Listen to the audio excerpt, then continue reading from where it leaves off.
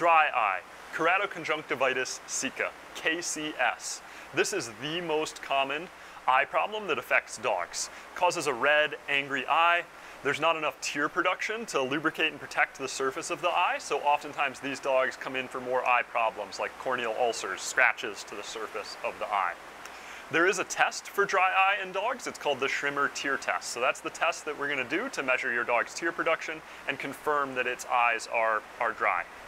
Now, once we've confirmed your dog has dry eye, this is a lifelong thing that we're going to have to manage. And there are a couple of different treatment options that we can talk about for this.